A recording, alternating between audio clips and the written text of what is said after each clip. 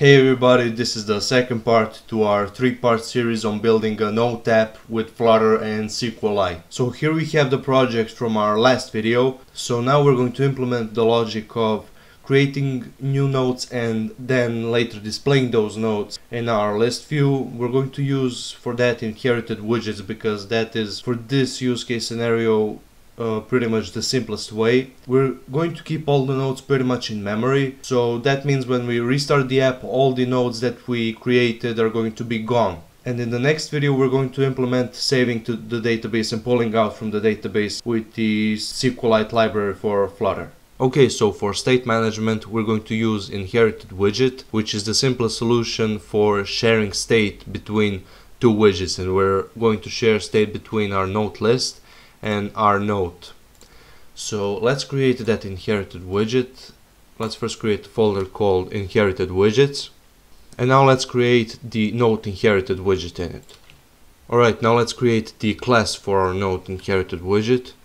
Okay, now we have some boilerplate down. Let's now import the material library, and that's pretty much it for having an empty inherited widget. Now this widget is going to hold a state which is going to be a list of nodes, so let's create that. And each of these nodes is going to be like a map that has the title and the text of the node, something like this. And now let's just copy this over so we can have some nodes to get started with, and add some random text. Alright, 3 nodes should be enough for us to get started. And here this update should notify should return true whenever this inherited widget notifies all the widgets below it to redraw themselves. So we're going to say that old widget dot nodes is not equal to the current nodes, and that should get the job done. Okay, now that we have all of this down, since we're going to wrap other widgets in this node inherited widget, let's add a constructor where we get the child of that widget. So okay, that's nice. Now let's go to our main.dart and wrap this with our node inherited widget, and it won't have a named parameter but the standard required parameter. And now we can start using our inherited widget. So let's go to our node list.dart file and first of all turn it into a stateful widget. And now let's create a getter for our nodes. Let's go to our nodes inherited widget, actually node inherited widget, and our nodes returns a list of map. So here we have a list of map of 2 strings, and that's going to be a getter for nodes. And we are going to access our node inherited widget with this auth method that we defined over here. So we're going to go node inherited widget. We should import this, but for some reason it does not let me to do so automatically. Let's just type everything out so we can get this to work. Oh, this, when we are defining a getter, this should not be equal, but like this arrow sign. And now let's import our node inherited widget, and yes, we should get out the list and not the widget itself.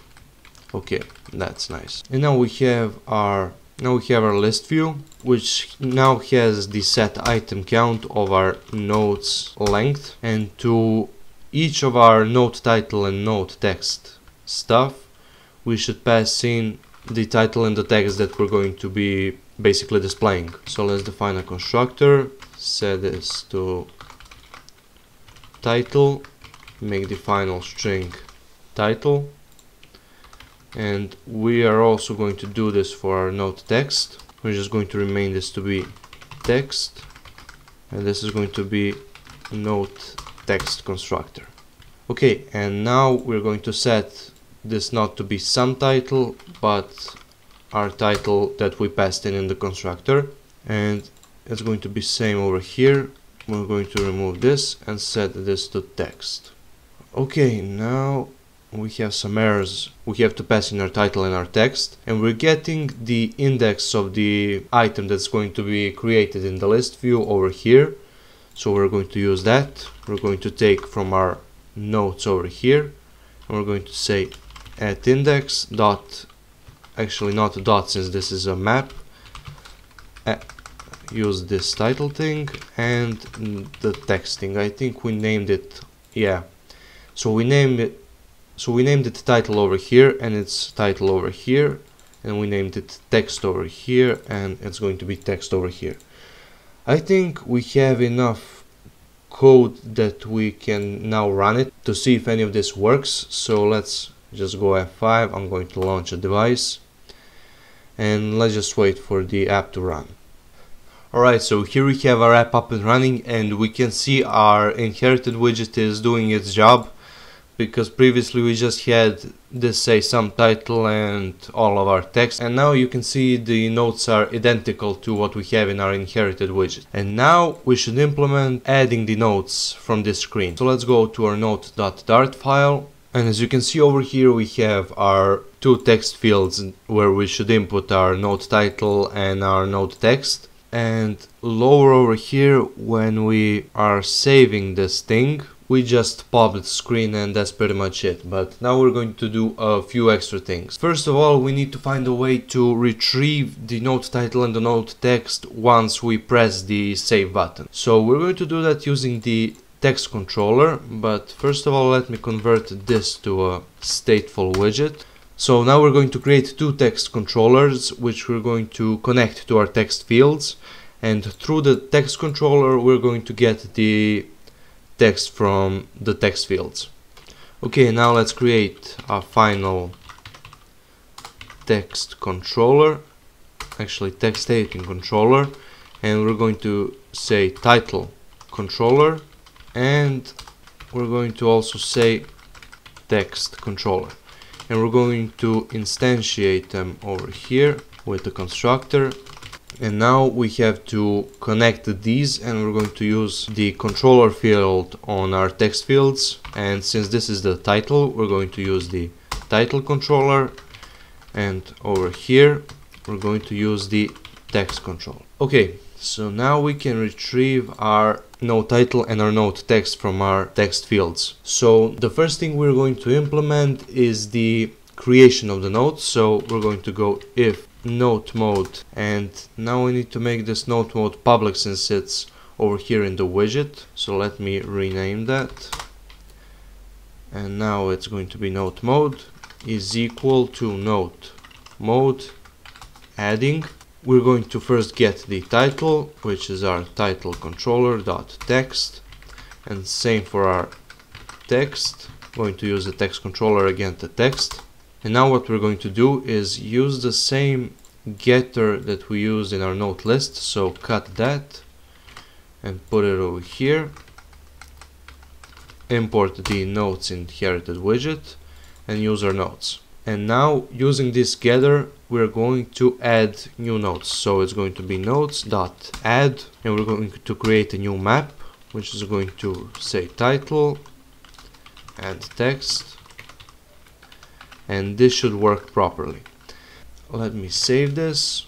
This is going to reload the app. Let me just, for the sake of it, restart the whole app. And now that we click add, let's say ABCDEF, and when we save, it added the note properly over here. So let's try that again. Say ABCDEF GHI, save it, and here is our note down here. But now let me restart the app to see what happens. And here our app restarted, and as you can see all the notes that were added were lost. That's because they're kept in memory in the inherited widget. That's why we need a database, and we're going to do that, as I said, in the next video, but I just wanted to demonstrate what happened. Okay, and now we should implement the editing of our notes. So the thing is, we need to somehow identify the notes that we're editing. So let's go over here, else if widget.notemode is equal to notemode.editing.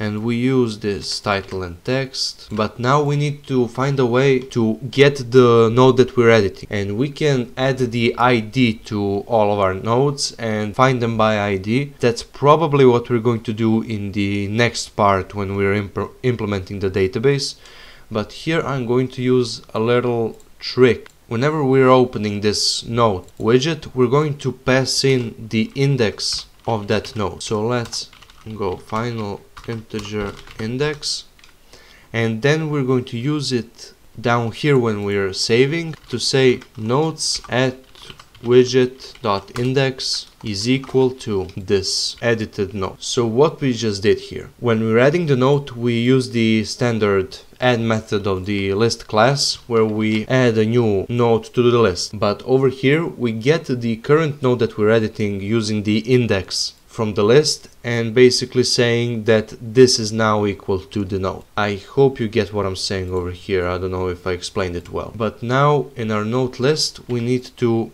pass in that index, and that's going to be simple since we're getting this index over here, and just going to say here index. And now that I save all of this, let me restart the app and go over here maybe. Oh, and yes, we also need to display the node title and the node text of the current node. Okay, so now we should set the title and the text of our nodes, and we're again going to do that using the title and the text controller. Now we can try to do this using the initState method and set that over here, going like title controller dot text is equal to nodes at index dot at title. But this is not going to work because we cannot use any inherited widgets in a certain widget before or during the initState method. So let me save that and show you what I mean. When we click over here, it says inherit from element, which is this method, I think, inherit from widget of exact type. Yeah, inherit from widget of exact type. So this is our off method. Says that cannot be called before the init state is completed. So we're going to use the method that is executed right after the init state, and that's going to be the did change dependencies method.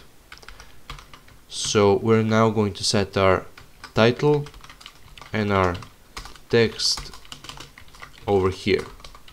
So now this should work. Let me save this, and yeah, when we go over here, it displays these letters. And now let me remove all of this and type in something ABCD and save this, and now this was successfully edited. The one last thing we should implement is our delete button, which should just delete the node from the list. So now let's go to find our delete button over here in this mess, and it's going to be our discard button is going to stay the same. It's just going to go back to the previous page without doing anything, and our delete button is going to do a very simple thing, which is just nodes.remove at, and that's going to be our index. And now let's save this and go to edit this node, click delete, and now that node is not over here anymore. So that's, I think, pretty much it for all our state management implementation. Oh, but here we have an error.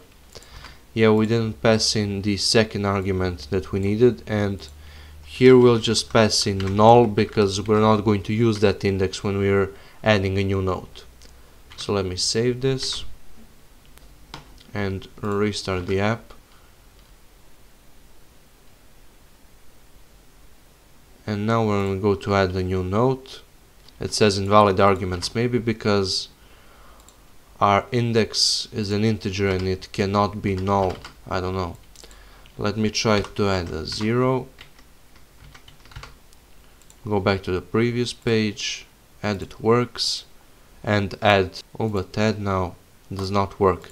And that's because we're setting our title and our text to be from some index anyway, even though we are adding the node. So we can just go if widget.node mode is equal to node mode.editing, and wait a second, and do it and set our text just then.